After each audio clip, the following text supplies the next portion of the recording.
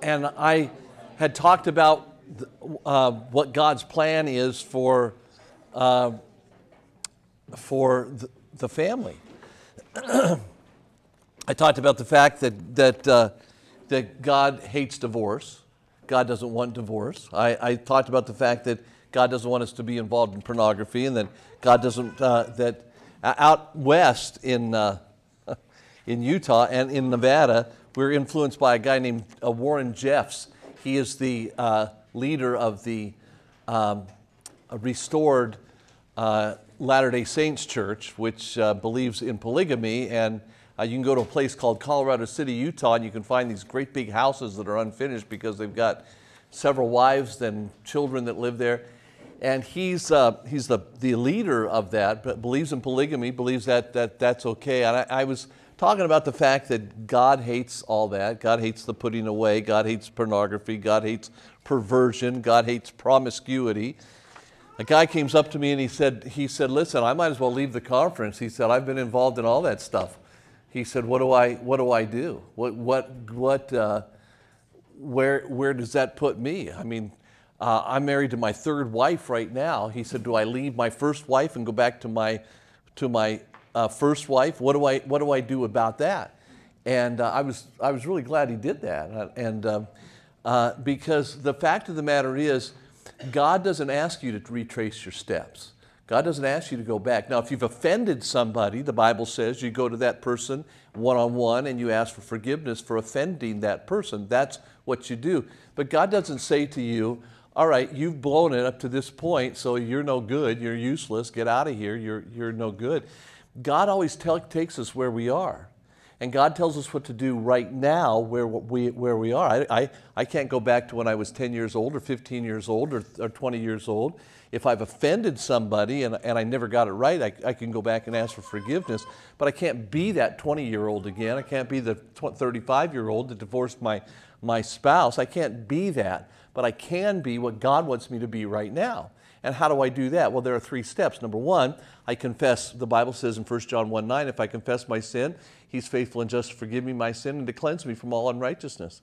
So whatever I've blown in the past, I can be honest with God and say, God, I blew this. Please forgive me. I was wrong. And I confess, I admit to you it was wrong. Somebody would say, well, I got divorced and my wife was horrible. Or you might say, I got divorced because my husband was horrible and was terrible.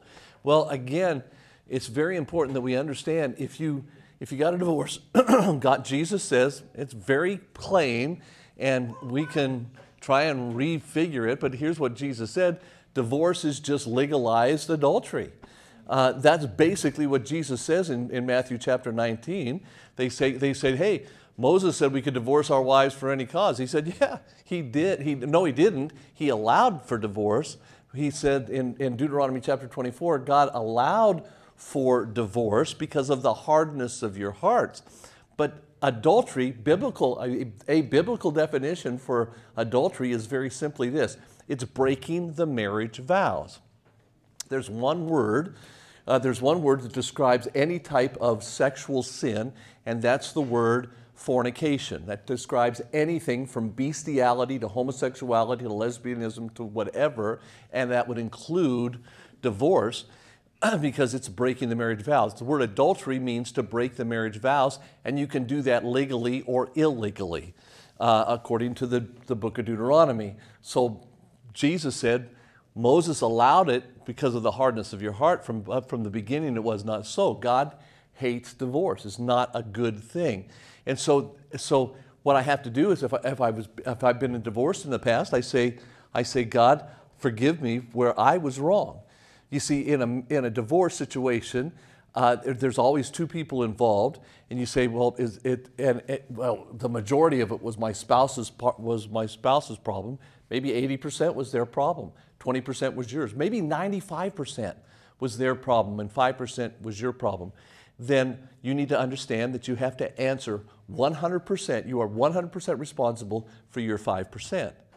And you have to confess that 5% to God.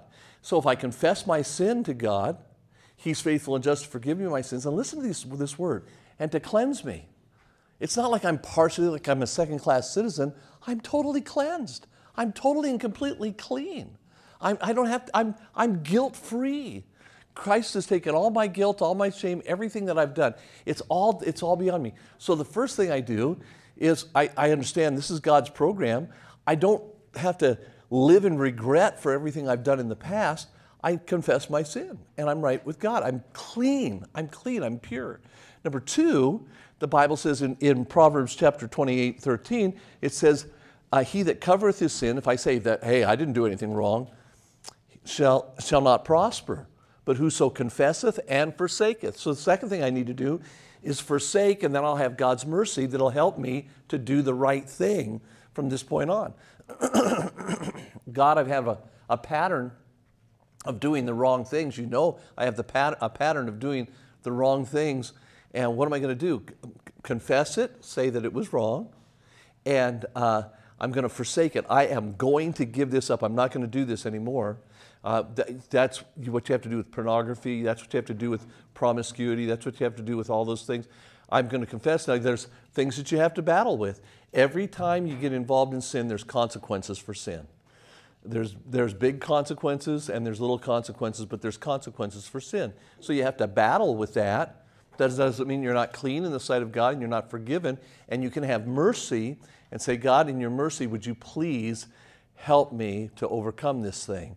And God will help you to overcome the sin. The third thing you need to do is remember that you're always going to be under attack. Won't there be a time where I'm not tempted to do this anymore? No. If you are a perpetual liar and then you got saved, you're going to have a problem. You're going to be tempted to lie about things. You're going to have that temptation because that's the pattern of your life. But if you confess it and you say, I'm going to forsake it, then you'll have His mercy, and then you got to remember you're going to be constantly under attack in those areas. And so God, help me day by day to live your way. And then the Bible says, wherefore let him that thinketh he standeth take heed lest he fall. Well, if you get to a point you say, I'll never have a problem with that again. Yep, you're going to have a problem with it. I'm never going to have a problem with lust anymore, and you'll dream something that you wish you wouldn't have dreamed. You're going to have problems. Why? Here's why. He says, wherefore let him that thinketh he standeth take heed lest he fall. There hath no temptation taken you, but such as is common to man. You need to understand it's common to be tempted. But God is faithful, who will not suffer you to be tempted above that which you are able, but He will, with the temptation, also make a way of escape. So you need to be able to say, Lord, give me that way of escape. It might be, as I said, I think last night, an accountability partner, but you can get in on God's plan. Confess, forsake, and remember you're going to always be under attack. And then just day by day deal with that. Day by day surrender to the Holy Spirit of God. Now, once you do that, we're talking about balancing family and ministry. How do you do that? So many times I have talked to young people who say that, they're now adults, say that my parents were involved in ministry and they never had time for us. They were too busy in the ministry. In fact, I grew up at a time where people were preachers, well-known preachers, were saying, you need to burn out for Jesus, go out and just burn out for Jesus, just do it all and go and go and go. Excuse me. You need to go and just, boy, wasn't that food good? I think we should give an applause to somebody who made all that food. That was just amazing. That was great. Anyway, I keep enjoying that food as this guy. And so what I want to do, again, was brought up hearing just burn out for Jesus and God will take care of your family. That never works. God made you responsible for your family, and you've got to take that responsibility. And so we just determined years ago, our children are going to be involved in everything we do in ministry, and that we enjoyed ministry together. That's one thing I love about your pastor. Your pastor and his wife enjoy ministry together, and their children are all involved. Man, you're such a talented pastor. I mean, last night, I'm looking up there. In fact, I asked your pastor if he would come out and do our missions conference. but he can only come if he brings his whole family with him, and because I loved listening to him. I love watching him interact. I love the fact that they pour so much into their family. So I think it's so important. We did that. We just said, if we can't have the right, if we don't raise our children right, then we don't really have a ministry. We have nothing to say to anybody else, and so that's what we determined to do. So let me give you some thoughts. Work God's plan. Work God's plan. What does that mean? I mean, in Philippians chapter 3, I'm going to read this to you. The Bible says this. Verses 1 through 5 says this: If there be any consolation in Christ, any comfort of love, any fellowship of the Spirit, if any bowels of mercies, fulfill ye my joy, that ye be like-minded, having the same love, being of one accord and of one mind. Let nothing be done through strife or vainglory. Don't do anything to lift yourself up or because you're mad at somebody. But in lowliness of mind, thank you.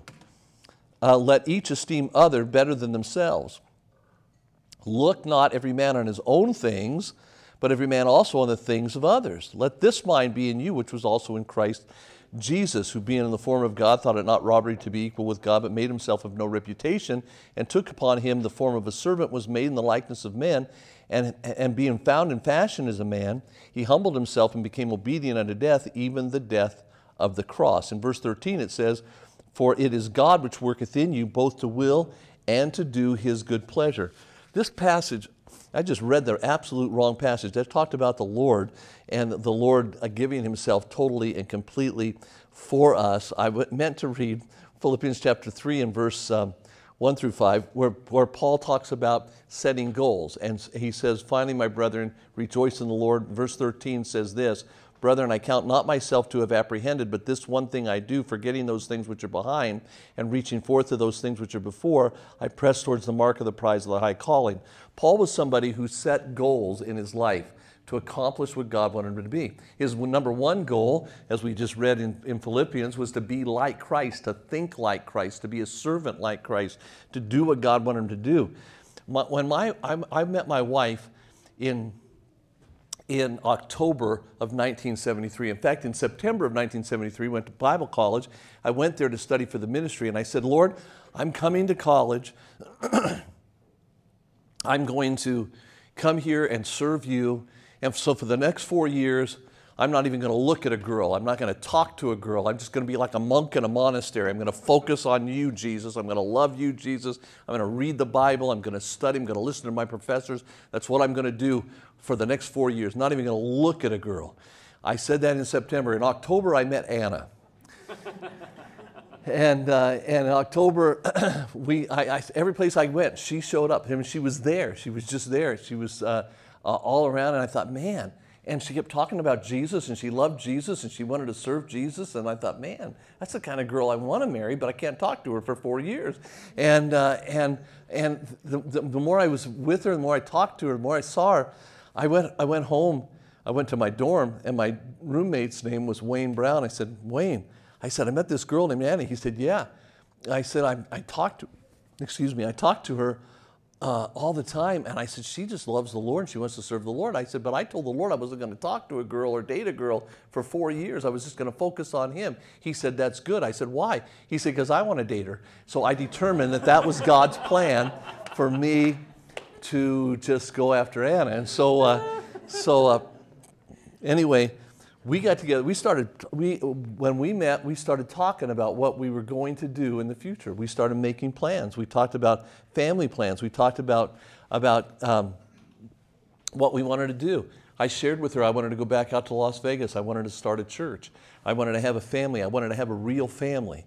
Since I had a somewhat dysfunctional family, I wanted to have a dad and a mom and children, and that's what I wanted to talk to her. We talked about what was important. We talked about what was important to her, what was important to me. We talked about our goals. We talked about getting married. We talked about having a family. We talked about starting a church.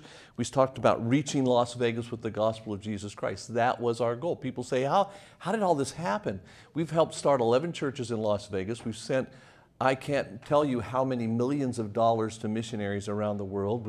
We've seen literally thousands of people trust Christ, and God's allowed us to affect this. I really do not know the effect that our family is having in ministry. It's all totally and completely by the mercy and grace of God, but it started off with us making plans. This is what we were going to do and setting goals. We've seen a lot accomplished because we sat down and set some goals. So let me share with you some goals that you ought to set.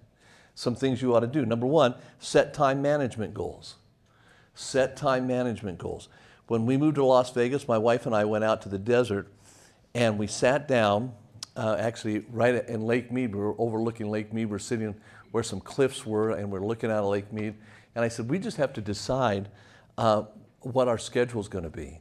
And so we decided together, didn't matter what anybody else said, we were going to take Mondays off, that every year, no matter what anybody said, we were going to take a 2-week family vacation every year. That's what we were going to do. We decided we were going to take Tuesday through Thursday, that I was going to study in the morning, and Tuesday through Friday, we were going to knock on doors in the afternoon. That's what we did. That's what we did. We set the schedule and said this is what we were going to do. We said Tuesday night we were going to go on visitation. Wednesday night we were going to do church. Thursday night we were going to do discipleship groups. Friday night we were going to do youth activities because there was nobody to do youth activities and we wanted youth activities. We were young. We were 22 years old. And so we had all this energy to do whatever. If I tried to do this schedule right now, I'd have to shoot myself. But that's what we decided we were going to do. We decided all day Saturday that was going to be our visitation time. We were going to go out revisiting people that we had visited throughout the week. And then Sunday there was going to be church all day. I, by nature, am a workaholic. By nature,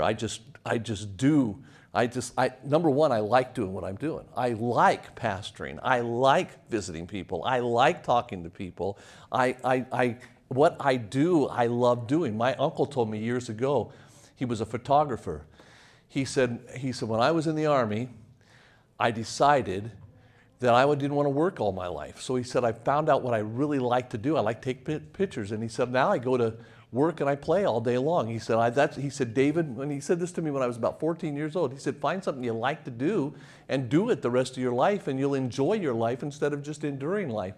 Well, I like ministering. I love doing that. And I am goal-oriented. And so if I don't set times aside for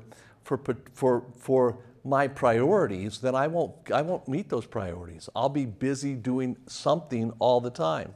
So when we set a weekly and daily schedule, we scheduled our time by our priorities. And that's important too. So set time management goals and then schedule your time management goals based on your priorities.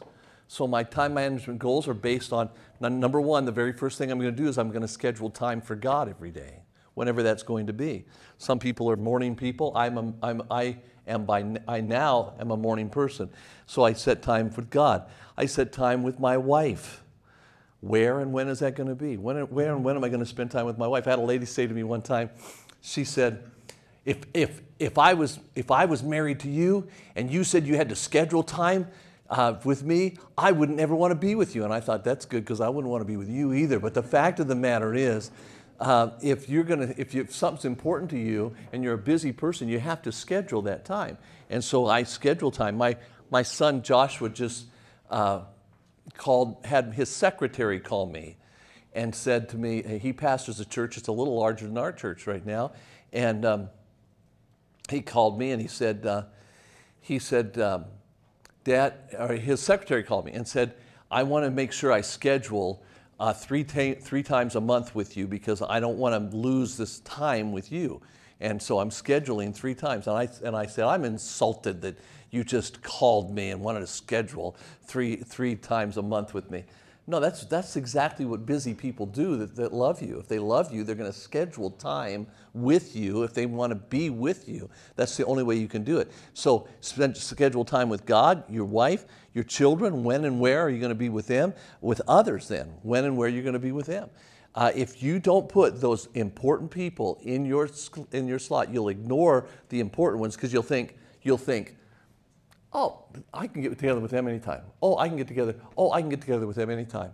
And people will think the same thing. What? You live with your family. You live with your family. My son Matthew is the executive pastor of our church. We have an office right next to each other. People think that me and Matthew interact all the time because we're in an office right next to each other and we're father and son. We can go like weeks without talking to each other because he's busy doing what he's doing and I'm busy doing what I'm doing. So we have to schedule times. I have a friend whose son moved from Florida to Texas, and I said, how do you keep in contact? He said, I schedule I schedule weekly devotional times. He's still a single man. I schedule weekly devotional times with him, and we call every Thursday and we talk. I thought that's a very wise thing to do. If you don't do those things, those important relationships diminish, and so don't let that happen. Schedule time with your children. When are you going to spend time with your children? Don't just spend spiritual time with your children. Schedule fun times with your children, and I'll talk about that more tomorrow. And then number 3, set standards for life. When Anna came from the Northeast, she came from up here. Well, this is, I don't know what you consider yourself, Midwest, but anything in Nevada east of Utah is east for us. So anyway, but she grew up in western Pennsylvania. She had a whole set of different standards than I grew up with in the Southwest, which was no standards at all for anything. I had nothing to do. In fact, my mind was really blown. I left Las Vegas, Nevada, where we did whatever we wanted to do, and then I went to Lynchburg, Virginia, where nobody does anything. You don't do anything. The only thing Baptists do in Virginia is eat. That's it. You don't do anything. I never heard of things like no mixed swimming. I never knew. In fact, I did not know what they were talking about. They said, "Oh, we don't have mixed swimming here in Virginia." I said, "Oh, what? Wow." And I got to thinking, who mixes with what? I had no idea. Then I thought, oh man, this is the South. Maybe black people and white people don't swim together. That's what I thought. I had no idea. And I thought, man, they're prejudiced around here.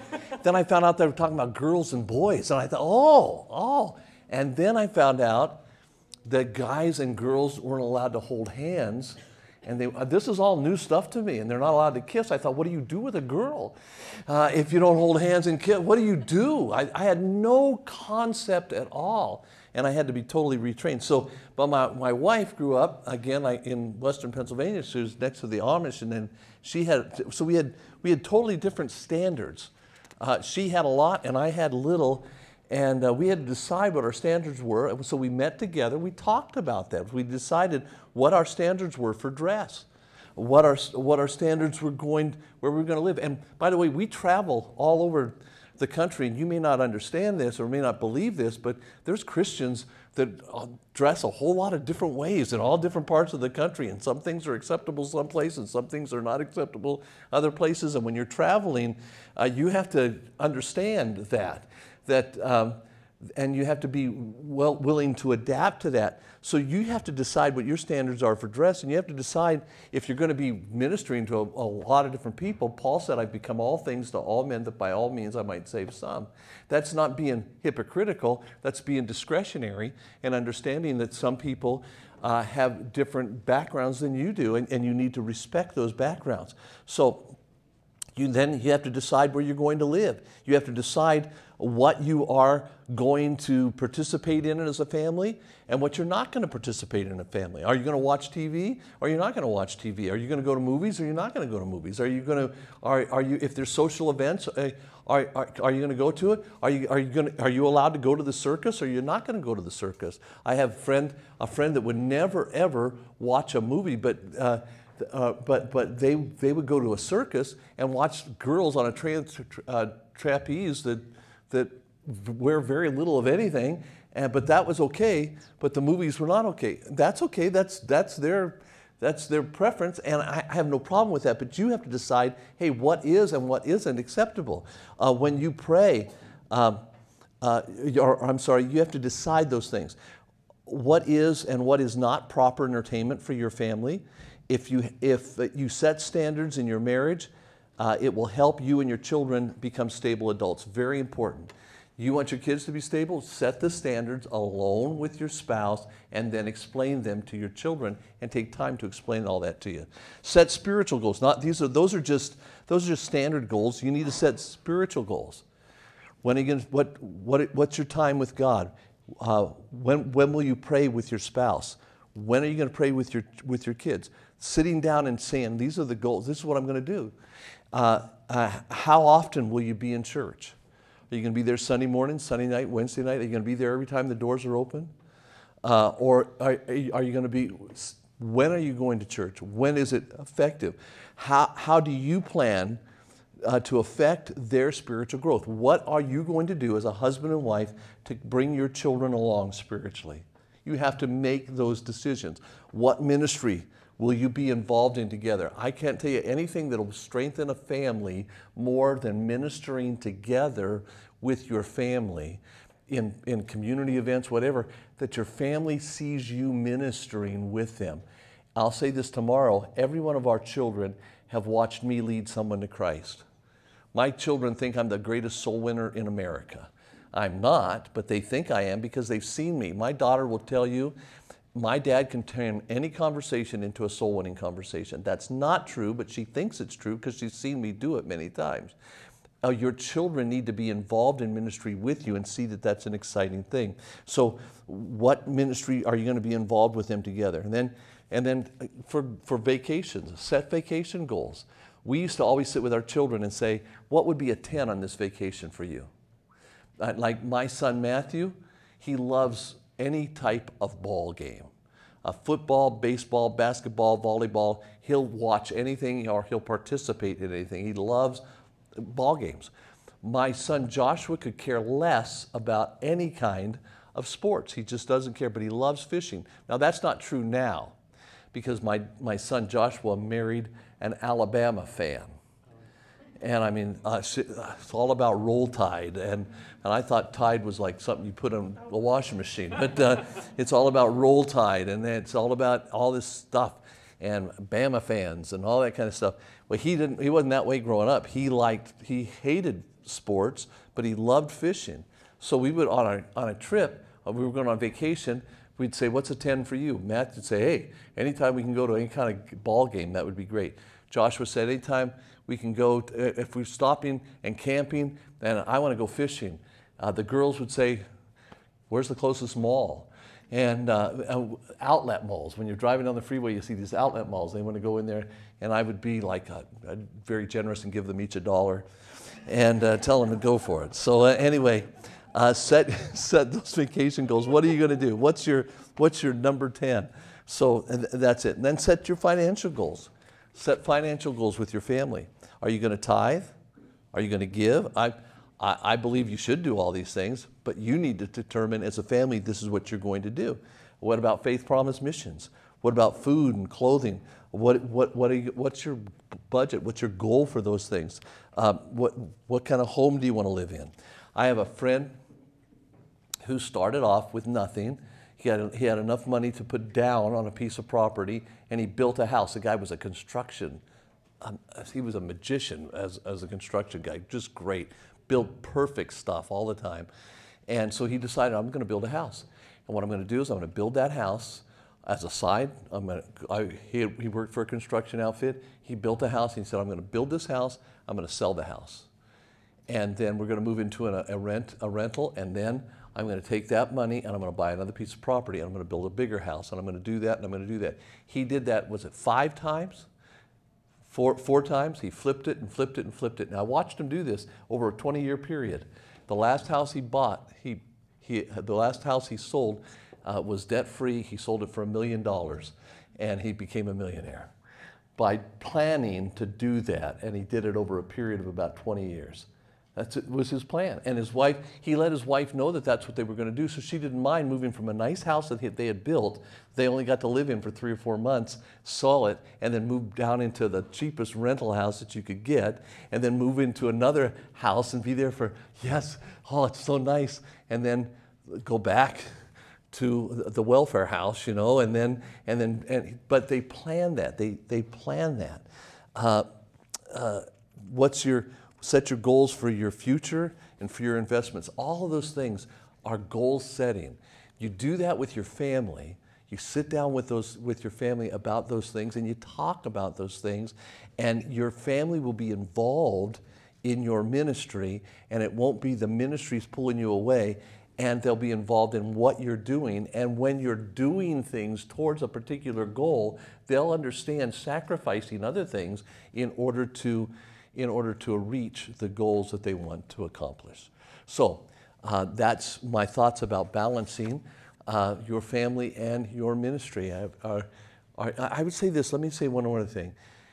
In the church, do what you can to get your children involved. If you're teaching a class, let them teach with you. Let them come into your class.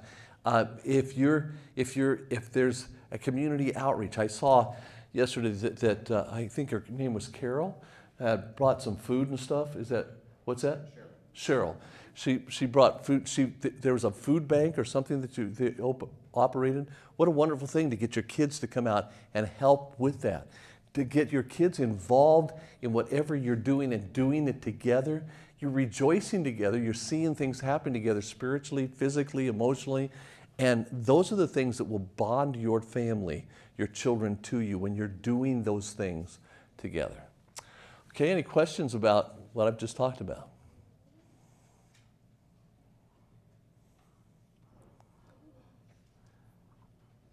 That's it. I am.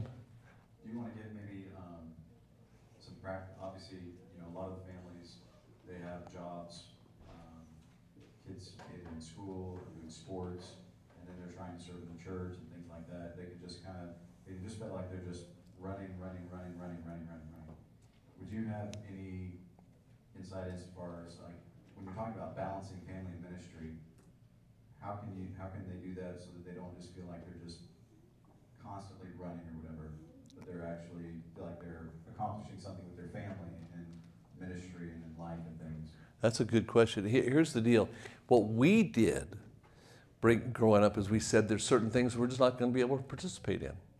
There's certain things that other people are doing that we can't do. Like my son loved baseball, but he never got to be on Little League. And the reason he didn't get to be on Little League is if he had been in Little League, he'd have missed Wednesday night Awana. And we thought Wednesday night Awana was more important than him being the grand baseball player, because that wasn't the plan for the rest of his life. There were certain things that you have to say no to. I think sometimes it's more important to sit at home and watch a movie with your children, and people say, and I have people who say that you're not interacting with your children. Yeah, well, whatever. I think it's more important to just sit around and have fun with your kids than it is to be involved in everything that everybody else is involved in. Soccer is a big thing in Las Vegas, but our kids weren't involved in soccer because we didn't have the time to do that. And we explained to our children that we never took away anything. And this is like one of the points that I might not get to tomorrow, but we called it positive replacement. If we were taking something away that was negative, we always replaced it with something positive. So one year I can remember driving away from Las Vegas in the middle of May. We were going to go on a family vacation. Well, that meant that the kids were we had a program in our church called Awana, and that we had this big Awana ceremony, and they had been involved in Awana all winter long, and there was going to be this great big Awana ceremony, and everybody was going to get awards, but we were going to miss Awana. And they said, oh, we're going to miss the Awana ceremony. And I said, well, okay, listen, we don't have to miss it. We do have reservations at Walt Disney World, and we're going to Walt Disney World, but I can cancel those because we can stay here for the Awana ceremony. And they said, let's go to Walt Disney World. And so that was a once-in-a-lifetime thing, you know. So what we did was we let them know that there were certain things we didn't participate in.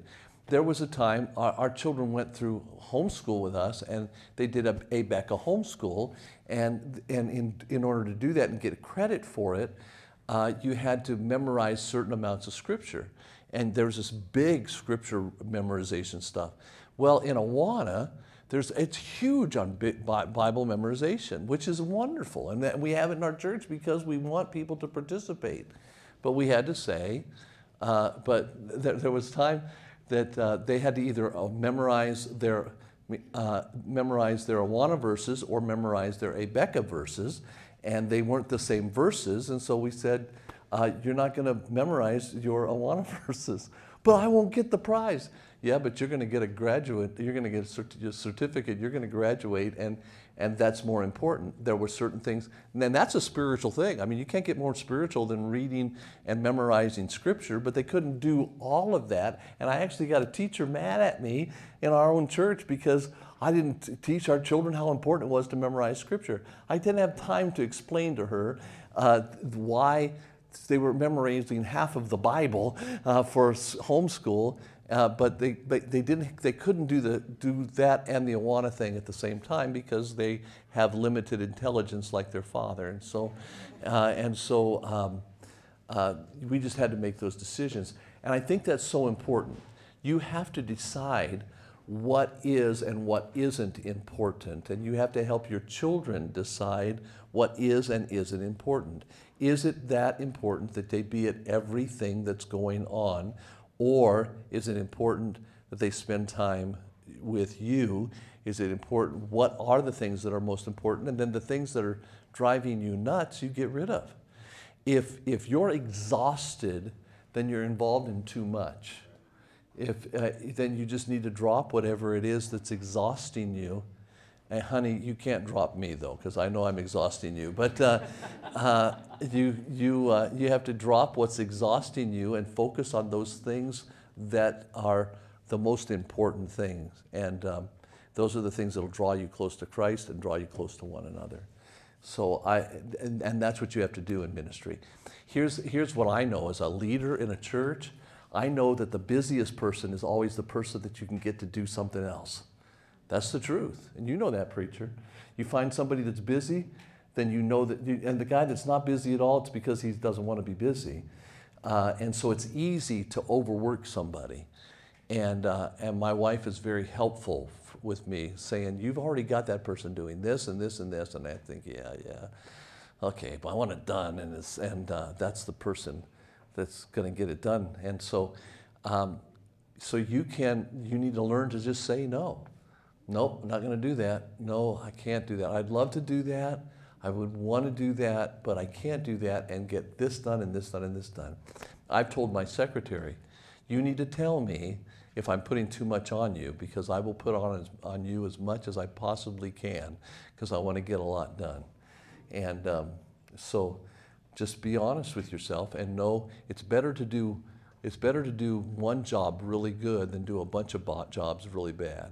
And we can handle, there's nothing, you don't want to relieve all stress from your life. I heard somebody say, if you relieve all stress from your life, then you'll be in distress, and that's bad. So what you want to do is balance those things out. But there are things you eliminate, and you eliminate them based on principles and Bible priorities. Okay? Hope that helps. Some general statements, yes? Yeah, that's very good. Would anybody have a question you'd like to ask, kind of maybe dealing with that, whether, how to balance anything, family-wise, ministry-wise, life-wise, or anything like that? Anybody? We did not have our kids in baseball and volleyball. Here's what happened, though. Let me tell you this. This is really neat. What happened was we went to a camp that was starting on the West Coast called the West Branch of the Bill Rice Ranch, and we started getting involved in that. Matthew, who loved athletics, became the athletic director for that camp. And so the things that he missed out on early because wasn't in the Little League and he wasn't in the volleyball tournaments and he wasn't, all of that stuff he got to do and coach and be part of in the camping ministry during the summer as he was growing up. So God will, if you base your decisions on priorities and principles, God will open doors for those areas for your children later on in the future. So you're saying it's okay to tell your children no? Yes. I think we live in a society where, they're telling us you can't tell your children no. Yeah. If kids say, well, I want to do this in order for me to be happy, then parents just have to do it. Yeah. And we're just kind of, we're in a society where children are kind of running everything and what they want to do.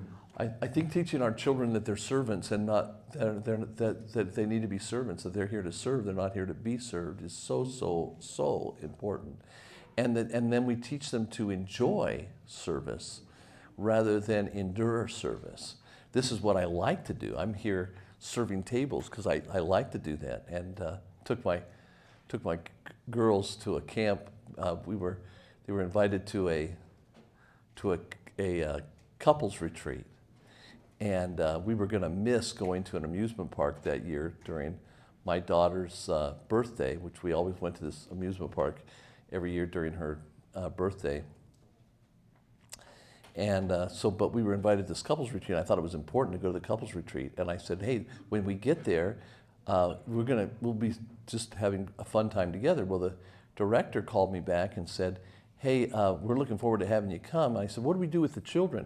He said, oh, the children can't come. Your children can't come. This is a couples retreat. I said, oh, well, if our children can't come, then we can't come. Because if we don't come, if our children can't come. And they said, oh, well, then I guess we won't be able to do this. And I said, okay. So we hung up. And the next day he called me back and he said, listen, we really want you to come. If your children come, will they be able to serve? And I said, yeah, they can, of course. Where can they serve? They said, well, we'll put them in the kitchen and we'll let your boys wash dishes and maybe your girls can wait tables or something. I said, that's fine. They'll do that. We'll love it. And so they came out. Well, my daughters had never waited tables, so my wife dressed them all up really pretty and nice dresses, so they looked like fancy little waiters and waitresses. And my boys went back with the t-shirts and jeans and washed dishes. So when the girls came out, it was a couples retreat, and there was a couple of pastors and their wives that were there.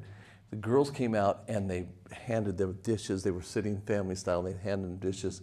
And the girls were so cute, the wife said, give that girl a tip, the preacher's wife. So the one preacher's wife got her husband to give the girl a tip. And like she was excited. And then the other preacher's wife said, you should too. And then everybody in the whole room were giving her, well, our kids never had money. And they got this money. And they were thrilled. They came up and said, Dad, look at this money. And I said, give it to me. And so they enjoyed, they got to enjoy doing that together. So they didn't mind missing out on the amusement park. So I just think, again, that's important. You say, this is what we're going to do, and then you teach them to enjoy what they're doing. We used to teach our children that their job was to teach other preachers' kids how to enjoy ministry. And one thing I admire about you is your children enjoy ministry, and they're ministering together. So that's a great thing. If you teach your kids, and I'll talk about this in my second point tomorrow, you teach your kids to have fun, and that Christianity is the greatest, funnest thing in the whole world, then they'll love being in ministry and they'll love being with you. If you enjoy ministry together with them, they'll enjoy ministry. So. Do you mind if I ask a couple other questions? No. One, obviously, you talk about living in Las Vegas, starting a church. Your children are born and raised there in Las Vegas. Obviously, I don't think Eaton or any place close to here would compare to Las Vegas at all. How did you protect your children in an environment like that, where obviously there's just a lot of wickedness around? Again, not obviously around here, probably not as bad, but how do parents protect their children from stuff like that when it is out there? Not just not just on the cell phones and the internet, things like that, but just out in public and things like that. How did you, in a city like Las Vegas, where it is definitely much more prevalent, I would assume, how did you protect your children and your family in that area? We talked about those things all the time. You know, the Bible is a pretty graphic book. It talks about everything. I mean, you've got the story of Sodom and Gomorrah. You have the story of David and Bathsheba. You have the stories. You have God talking about all sorts of terrible things. It's a book that even Hollywood has taken stories from the Bible and made them into R-rated movies because it's a book that's filled with graphic stories. Well, what's the difference between the Bible then and pornography? Here's the difference. Pornography glorifies that, and the Bible always shows the consequences of the sin. And that's what you want to do. You want to teach your children the consequences of sin, which is not what the world does. The world says, oh, this is glamorous, this is wonderful, this is great. God says, here's what happened with David and Bathsheba, and here's the baby that died because of it, and here's the two brothers that killed each other because of it, and here's the sister that was raped because of it, and here's the great consequences of that. See, God's word talks about all these things, but they're there's consequences that God says, here's the consequences. You read the story of the polygamy with Jacob and his 4 wives, and then you say, wow, he had 4 wives. Yeah, and they had really a great family relationship. 11 of their brothers, throwing their one brother in the pit, and just wonderful, wonderful interaction. By the way, it's interesting in the story of Jacob and Rachel and Leah that Leah was Jacob's first wife, and you say, well, he got fooled into that. Yeah, he did. But who did Judah come from, and who did Jesus come from? It came from Leah, not from Rachel, his favorite. So you can teach your children the consequences of sin, and I think it's so important that we do that. I have a brother-in-law. All my brothers. My brother Ricky was just a terrible person. I mean, I love my brother. I think he got saved before he died, but he lived a horrible life. He was into pornography. He was married and divorced several times. He deserted his children. He was just terrible. So when I talk to my kids, I would talk to them about Uncle Ricky and all the things that Uncle Ricky did, and how would you like to have a life like Uncle Ricky? Nobody wanted to have a life like Uncle Ricky. Ricky wound up sleeping in missions and on the street, and it was terrible. So what we did was we talked to our children about those things so that they would see them. When we actually probably have an advantage over being in a nice rural area like that. We'd see bad signs and say that's a bad sign, and here's why that's a bad sign. That's a bad thing, and this is why it's a bad thing. Right where the major post office is in Las Vegas, it's right behind a casino called Circus, and we would have to go down to that main post office to do any kind of bulk mailing, and my wife would take the bulk mail down there, and she'd have Matthew with him. And as we went down there, there's this great big clown outside of Circus, and my wife would say, "That's a bad clown. Cover your eyes. You don't need to look at that clown. It's a bad clown," because it's behind a casino. And so he would cover his eyes, and then several years later, he said, I mean, like when as an adult, he'd say, Mom would say, "Cover your eyes," and I would peek all the time, say, "What's bad about that clown?" But they knew the distinction. We made the distinction about what was bad and what was good. And so we always told them and pointed those things out, and we didn't hide these things from our kids. We talked about them, but we told them, again, there are consequences for those things.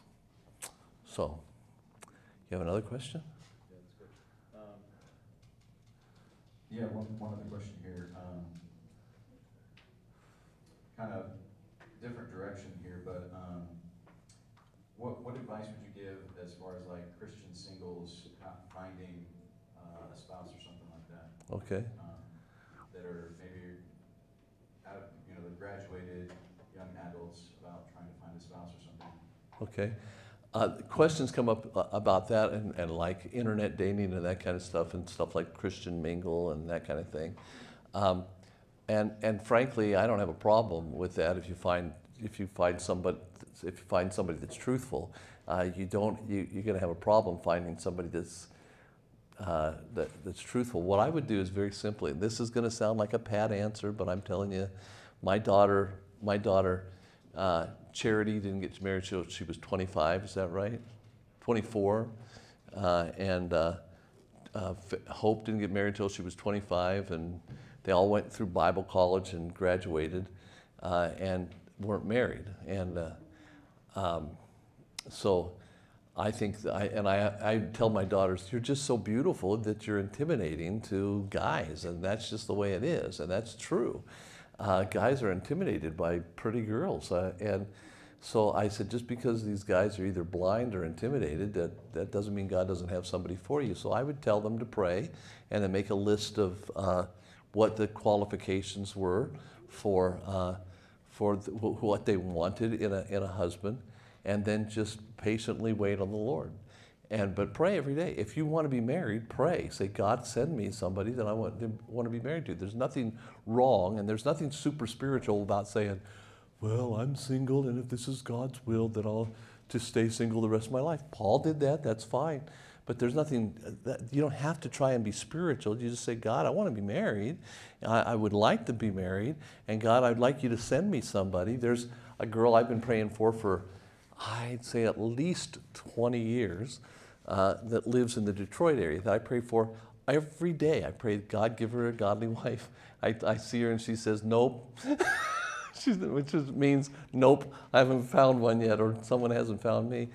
But I think there's nothing wrong with saying, God, this is what I want. This is what I want in a husband. This is what I want in a wife. This is what I want.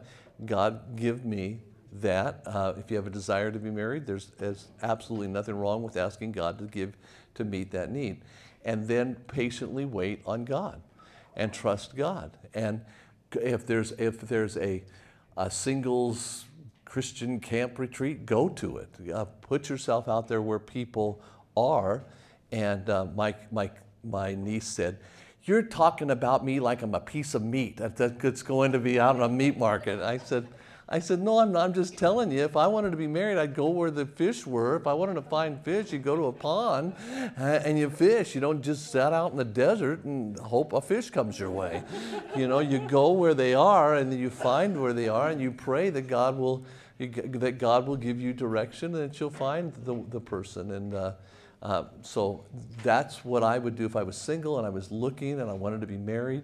I would put myself where I would find that there was other people that were interested the way I was.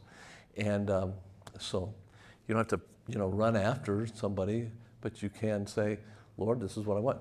When we were freshmen in Bible college, was it when we were freshmen? Sumner Wemp, my mentor, stood up and said, how many of you girls came to Bible college because you wanted to find a good husband?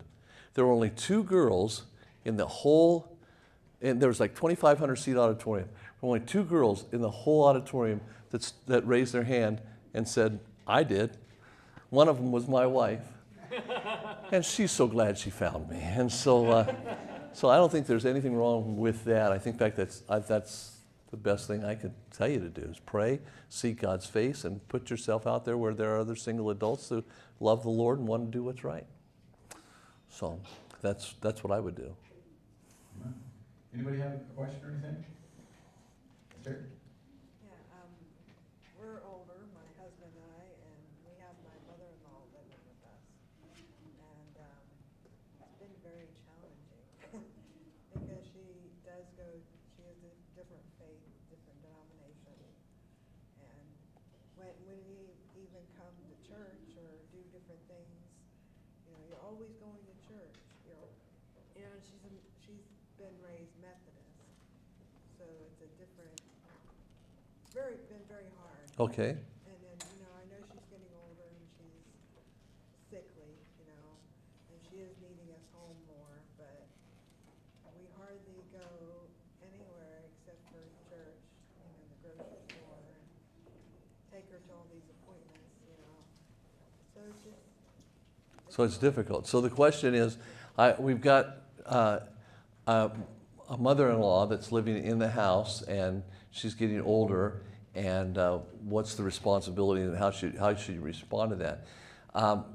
My wife and I got married. Both of our mothers were in their 60s, and we knew there was going to come a time that there was going to be that one or both of them were going to be living with us, because we were, even though we're the babies of the family, we were God was blessing us, and we were going to wind up taking care of them. How was that going to work?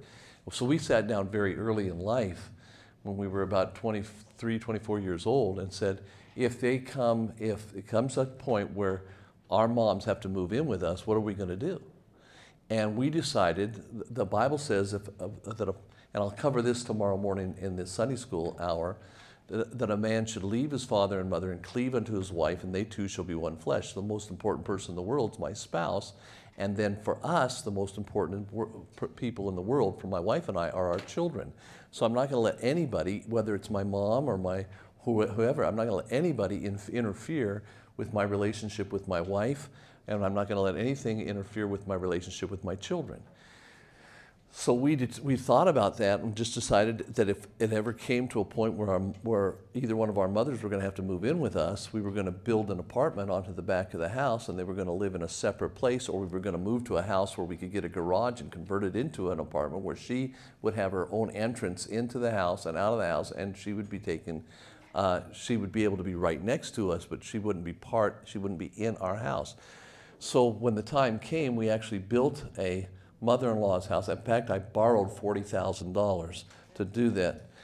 And we built onto the back of our house an apartment. We took part of our house and sectioned it off so that they had a bedroom and a living room and a dining room and a kitchen area that was theirs. It was their apartment. It was attached. But in order to get into our house, they had to walk outside, go around to the front door, and come into our house.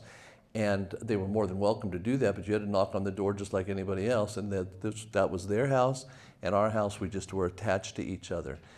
And that kept her from, we said it this way, we want you to be able to have your privacy. What I meant was I wanted you not to interfere with my life. And so, because that's what happens, and it's not good. And so we said that's what we were going to do, and that's what we did. We built on. It's interesting because we had two godly mothers, two godly women, and we decided they could both stay in the same house together. They almost killed each other because these were two godly women. They loved the Lord, but they couldn't get along with each other. You just don't put two or three women in the same house together. This is not a good deal. So God set the plan, leave your father and mother, cleave unto your wife.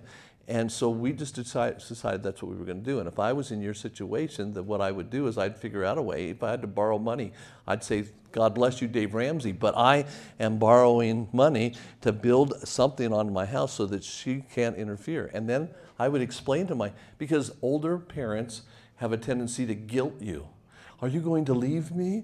What are you going to do? We took vacations. We did whatever we wanted to. And we said, this is your place. And we told our brothers and sisters, if you come over, you can come over. I can remember we were on a cruise to Alaska one year, and my sister got very upset with me because my mother was in our apartment. I said, you can go over there anytime you want. You can go over to my house and to your mother's house. You can come and have her stay at your house. You can do anything you want, but we're not living our life around her. Why? Because my children are more important and my wife is more important. Than your mother? Yes, than my mother. And so it worked out okay. I mean, were people mad at me all the time? People are always mad at me. I'm a preacher. So that. We are Yeah, that's what I would do. Working on, yeah. Okay. It's just been challenging. It is a challenge. Because it's two different family, Yes. She has her ways. That's exactly right. And we there were, I love her.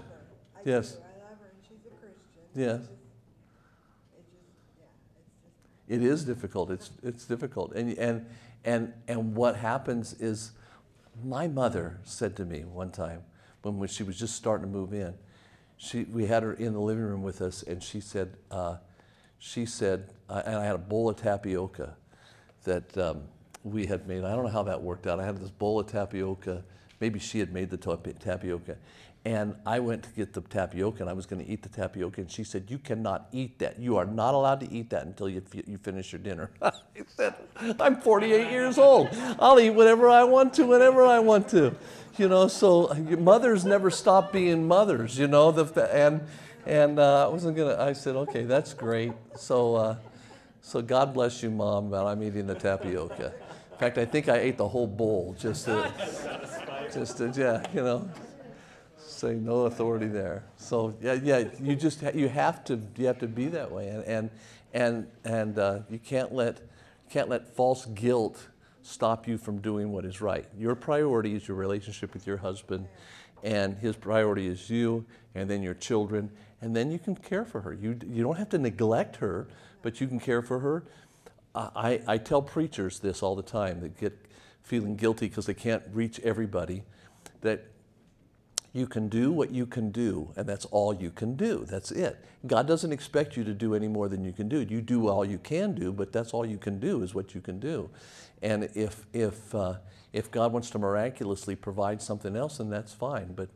But you just do all you can, and then you leave the consequences and the results to the Lord. Yeah, anybody else real quick? Anybody else real quick question? If you listen to podcasts, Brother Teis and his daughter do a podcast called Teis Talks. Yes. And it's a great podcast they do together, and there's always lots of excitement, funny things going on, but a lot of great questions that are being asked and things like that. So if you're a podcast listener, or if you're interested in listening to podcasts, you want to know a good one to listen to, I highly recommend the Teis Talks. I think my wife has listened to every single one you guys have done. I can't say that I have listened to every single one, but I've listened to it. Well, that's okay. It's good to know there's one spiritual person in the family.